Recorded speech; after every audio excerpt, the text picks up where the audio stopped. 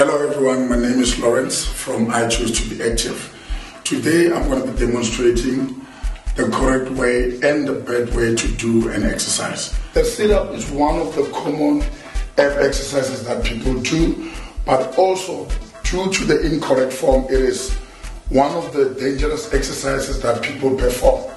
And I will start also with the incorrect form.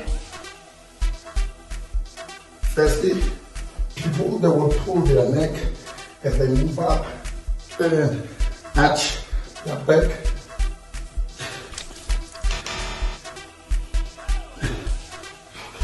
By doing this, you strain your spine, you are also straining your neck, and also you are straining your lower back. Now, this is how you should do it correctly.